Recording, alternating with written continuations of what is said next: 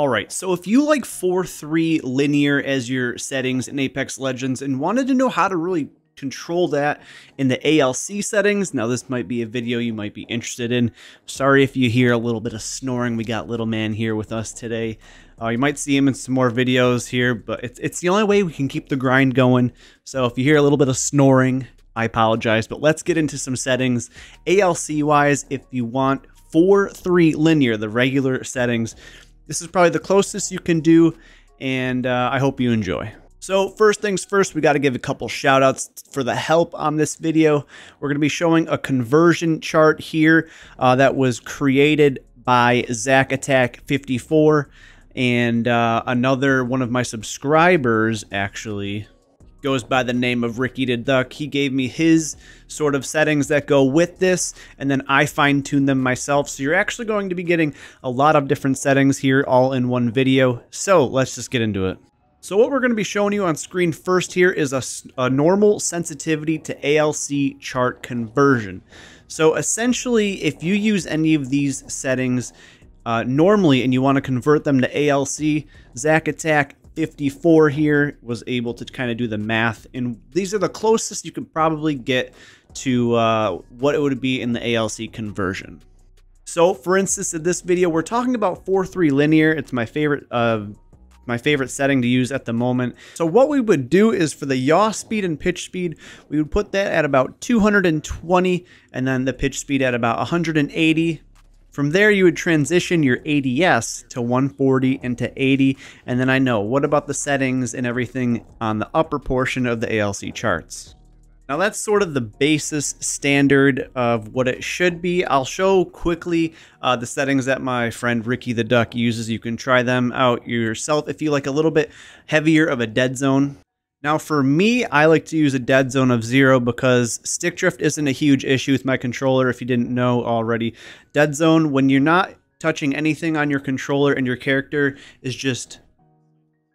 that's what having a dead zone is. If you don't want that movement at all, just make your percentage higher up. Don't exactly copy what I'm doing. I just am used to having a dead zone and stick drift and everything, so that's why I keep mine at 0.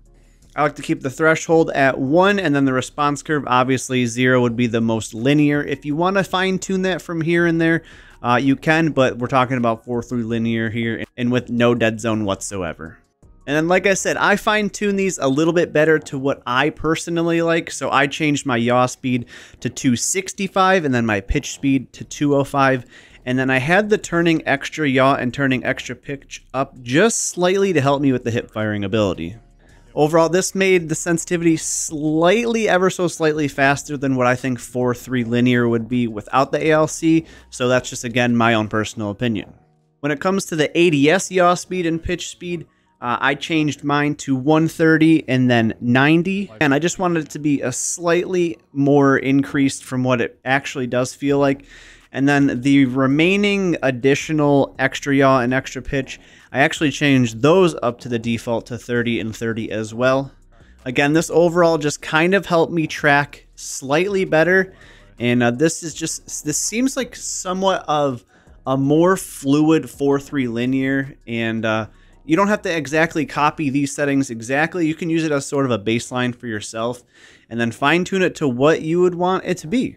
But essentially, the beginning ALC conversion chart I showed in the beginning of the video is where you want to start, and then you can start moving left and right, however, like more speed, less speed, more dead zone, less dead zone. And then as far as the per optics, that's completely up to you. I left mine on default. If you want to change them to just have even more custom ability, that's completely up to you. But yeah, so that's basically what a 4-3 linear sensitivity would be in Apex Legends if you did the ALC settings and not just the default settings. Let me know if you liked the video, and comment down below if you feel like if they helped you or if there's something else you want to see on the channel. As always, thank you guys for all the love and support. I'll see you in the next one.